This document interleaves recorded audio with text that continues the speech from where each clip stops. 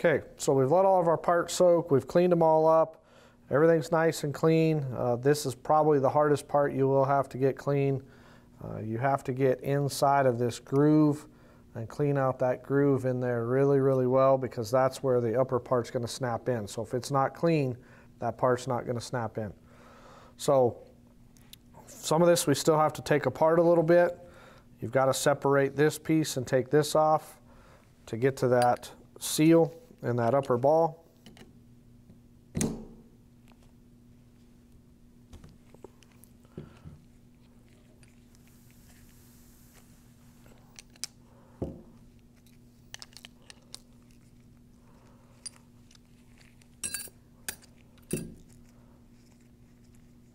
So your biggest thing on these pumps is you have to watch how these packings go together.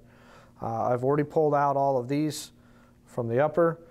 These are the felt pieces, so you can see those are not felt anymore. They're not soft at all. They're very, very hardened with ISO. Then you have with a spacer that goes up there, and then you have the upper U-cup. You can see there's a spring down inside of here. That goes to your pressure side, and you can also see there's another one here and a spring, again, your pressure side. So these sit facing each other, and your pressure is built in the middle. If you turn one of these around and have it on the wrong way, you're not going to build any pressure. It's going to leak right by it. So, but keep special note of the order and how these things are stacked on these pumps. You have to put them back the same way.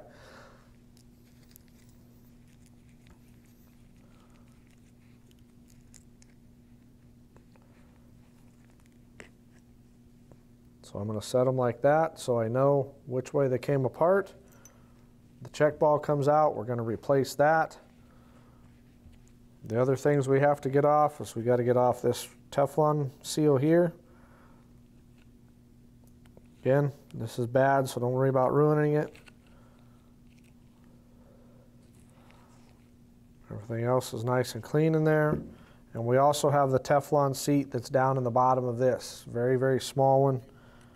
Hard to see. Again, you got to make sure you get it out of there. Okay, so that's it. Completely disassembled, cleaned, ready to go back together. Part number for this kit is a 249855. We'll put that out there. Comes with the instructions. Again, if you have questions, it talks about most of this inside of here. And it shows you, more importantly, kind of the order in which they go and how everything is stacked inside of that pump and how it should go. So this is what the rebuild is. There's your check balls and your seat and the rest of your spacers and parts and your felt packings.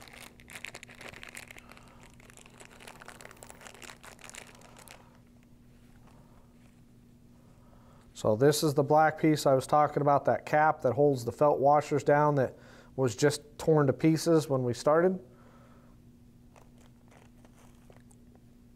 So first thing, put my Teflon washer back down in the bottom. Sorry, it goes in this one.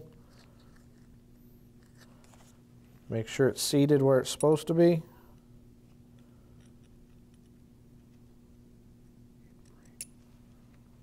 Again, very, very small, kind of hard to see down in there. That is the piece that this seat goes on top of. So that's the seal in the bottom of the pump to keep liquid from going out the bottom of it. Again, this seat is double-sided. Either one will work, and that's what that check ball sits against. So that has to be a nice fit. If there's any liquid that could leak by those two, your pump is going to leak and not build pressure. So you drop that down the bottom. Make sure that it's seated really, really well. Your washer goes on top of that. Your check ball goes on top of that, stacks in that, and then your cage goes over the top of that. So that whole thing fits in there nice and easy. You should be able to hear that check ball. Make sure it works. We'll set that off to the side for a minute. So we've got our upper one. We're going to reassemble it just like it was.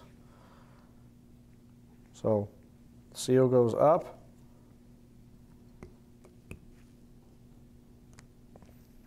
Just like that. Spacer goes on, just like that. Check ball goes in it, don't forget the check ball.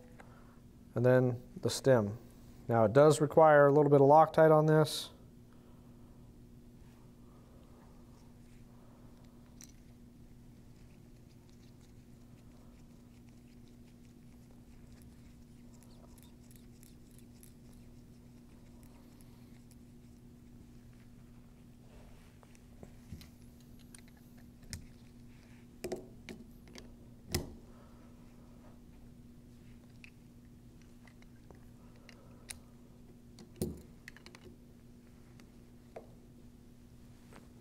Tighten that down. That piece is ready. Now we have to assemble the top half of our pump. So again, this all kind of came out in one big piece, but again, the springs go down inside of there. So very carefully get it started and get it started off square. Then you've got the spacer that's going to go on top of that, and you can use that to push that down and get that piece started in there. Okay?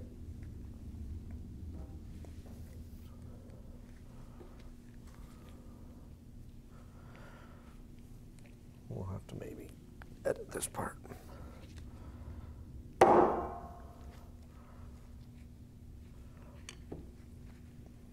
So once you get it started a little bit, you can usually get this piece threaded or started up there, push down on it.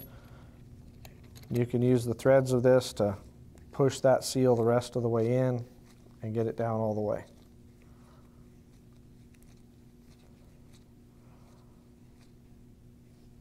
Okay, so you got that down.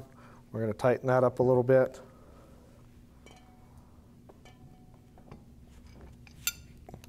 Doesn't have to be super, super tight. It doesn't affect the packings or anything. You just want to make sure it doesn't back out while the pump's running.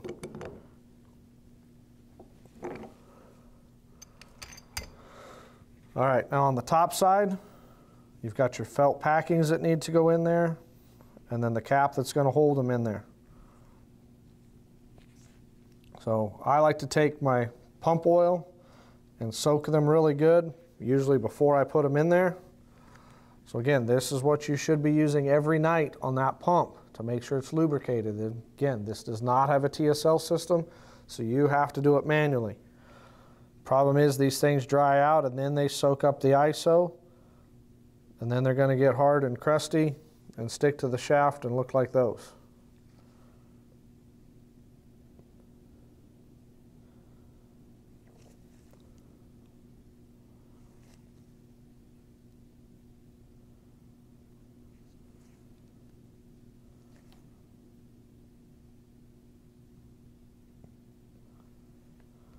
So I'll let those soak in a little bit and absorb that oil.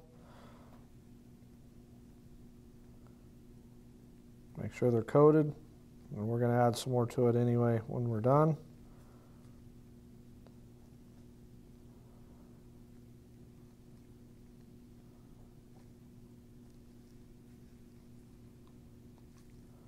So you can see how they fit down in there. Then you've got the black cap. It's got the little snap ring on it. Snaps right on and fits, and that's what holds them down. Okay? We also have to put this new Teflon ring on the bottom. Just slides on. Again, I'm going to use a little bit of oil to assemble this so that later on it slides inside of here and it actually seals on the inside of this together. So need a little bit of lubricant on there. So now we have to put this back inside of here again. This is going to go back through our seal up on the top. So a little bit of light oil on all of this.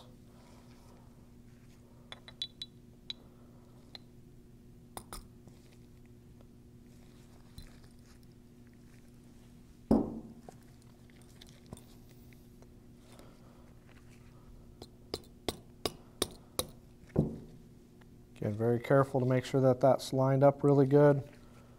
Don't screw up the seal.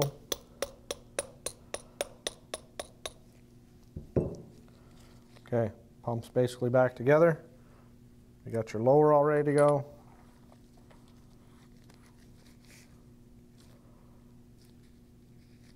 Okay, so we got the pump finished. Now we just got to put it back in the housing, same as it came out.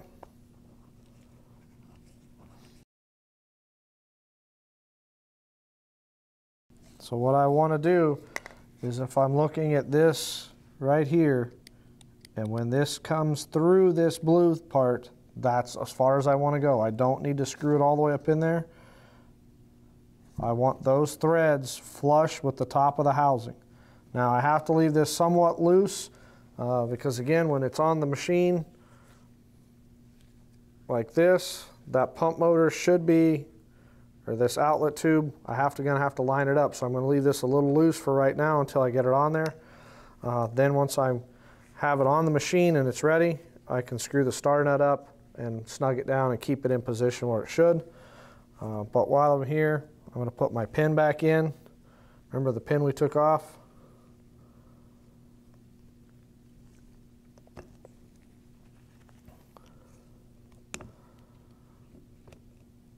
A little bit of ISO on there.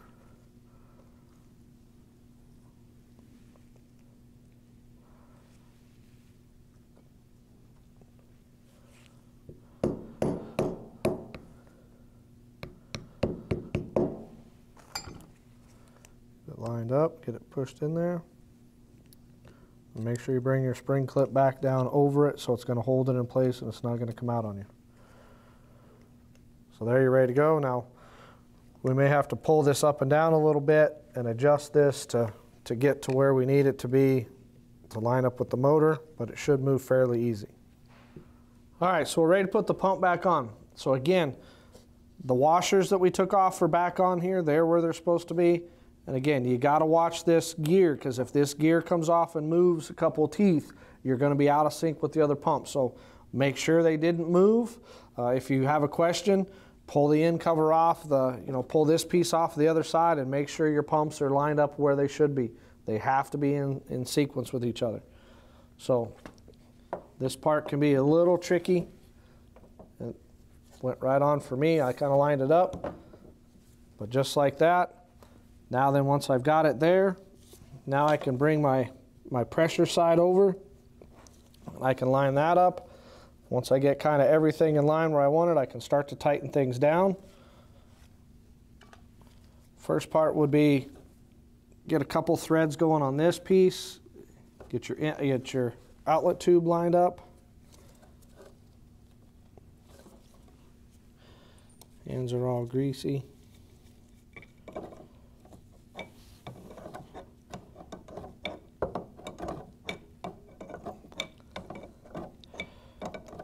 Again, I don't need to tighten it down, I just want to get it in place.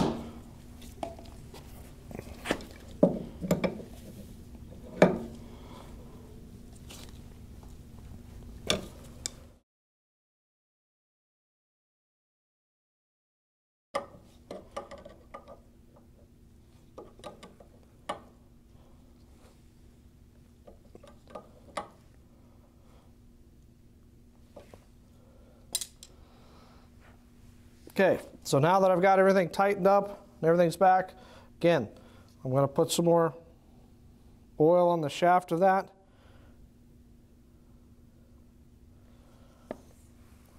So there is a little gap between the actual shaft and that black housing, kind of like a wet cup again.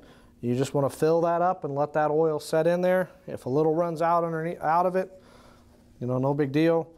It's just going to coat that so that if any ISO does come out, it's not going to stick. So once you got that, put your cover back on. Again, don't forget the magnet. It goes on the crank. Anywhere, doesn't really matter, but put it to the outside. Don't set it in the middle. It has to sense that it's going around.